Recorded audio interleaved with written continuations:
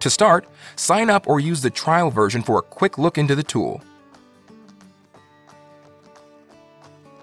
At the home page, you'll find the tool summary and main stages.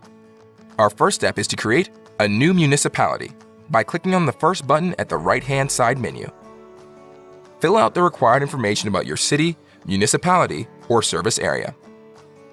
For fecal sludge generation and collection rate, you can use the default values if you don't have specific information.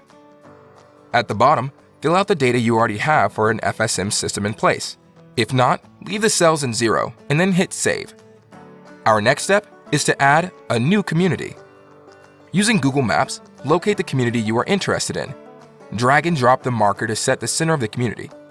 Once located, name the community and fill up the number of households served in that community. Be sure to save.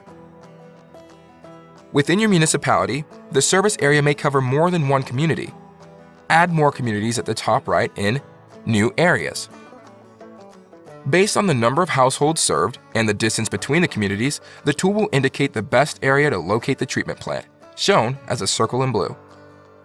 Now let's move on to the third stage, the travel distance. Select the sheet icon on the top left. For your city, input the maximum service distance and the distance from the office to the treatment plant. Fill out the last 2 cells and save. On travel distance, you will there find your answers. The fourth stage is cost. The tool provides truck investment cost and fuel consumption estimates for each truck size.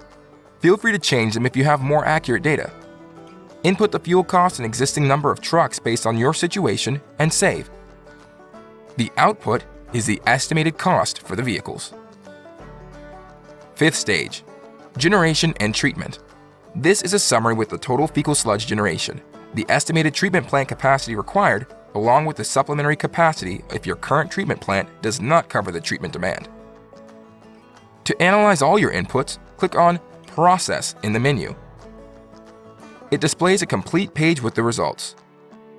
Find truck requirements, the treatment plant location, and the financial requirement for transportation. Print by clicking on the top right icon and edit the inputs on the sheet icon at the top left. Now remember, this is a first step to the feasibility study. Aspects such as landability, route condition, and budget are key in the decision-making process and are specific for each FSM project.